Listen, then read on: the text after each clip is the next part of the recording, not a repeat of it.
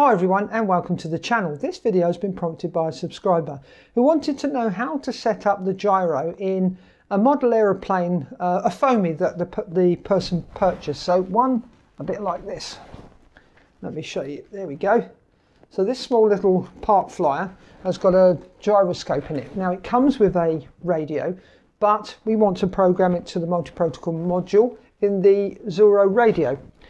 So I'm going to switch over to the radio, the Zorro radio, and show you the settings. Now, there's just one thing to remember. You need to know what channel is used for which function. Like there's a gyro, to turn the gyro on and off, and there's also a switch for calibration.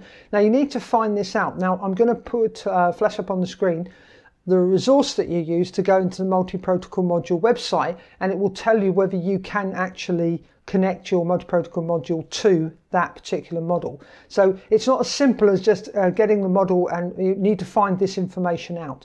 Now with this particular model, I could find the details, so I know which switch and which channel is doing what function. Anyway, let's take a quick look at it. This is where we need to go to get the details of the protocol that's being used in our model aeroplane. And if you go up to here, it's multi-module.org. Now, I know that this one in this plane is the V761 protocol.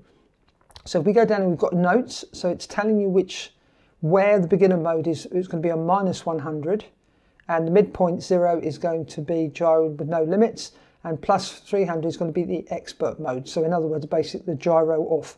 Then it tells you about the calibration and to do with momentary switch for the flip, and then the return to home one, which I think is not a genuine return to home because there's no gyro in this, as far as no GPS as far as I understand. Then you've got the sub protocol. So if we go down here, you see there's two, but in my case they both match up. So you see channel 1, then we've got here, so 4 channel, that's a 4 channel. Once we've got channel 1, 2, 3 and 4, which are AETR, which is our normal channels. Then you can see channel 5 is gyro, channel 6 is where the calibration will be, channel 7 is the flip, and then the return activated and return to home on channel 9.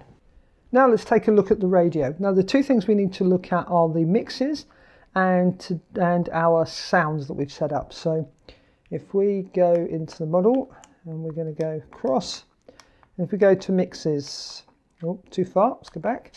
There we go. You can see now with this particular model, the gyro is on channel 5, and if I go into the edit, you can see I've just picked switch SC.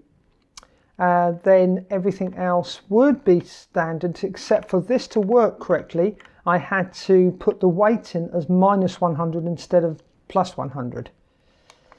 Now if we go to the next one, which is the calibrate one, this will be, I selected switch SA, I obviously put the name in there, switch SA, everything else will be standard, so its weight is +100.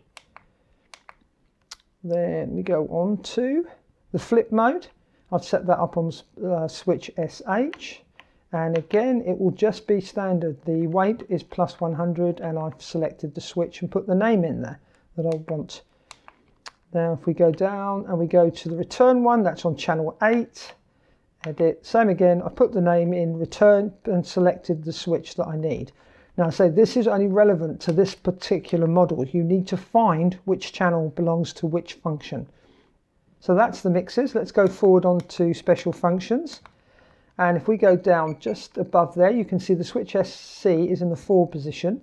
Now that is expert mode, so that would be -100. 0 gyro assist mode will be gyro assist mode, and back towards us. gyro assist mode. So that would be the gyro working the most for us to be able to fly the aeroplane.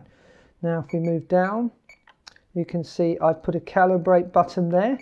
So if you just push the, oops, let me get the right one. Gyro calibration. So this clicker here, if I push that and hold it, calibration, it would calibrate the gyro. Okay, so flip is this button here. So that would be the flip mode that this has to do, I think it's a roll, and then the return to home, which I don't think is a true return to home, but that would be this button here, G. Return to home. So that's everything you need to do to set up the plane. But the important bit, that's the easy part. The important bit is working out what receiver you have in your model and which channel is which. Please check your model settings to make sure they're correct before flying your model aeroplane. And there we go. As you can see, it's all dependent on your particular model that you've bought and what receiver it has in it. So not all receivers are going to bind to this. So you have to do a little bit of research. It's not as simple as just programming your radio. Well, I hope you found this useful. If you did, give it a thumbs up, and if you didn't, give it a thumbs down. And if you have any comments or questions, please leave them in the comment section below, because I'd love to hear from you. Thanks for watching. Happy flying. Bye for now.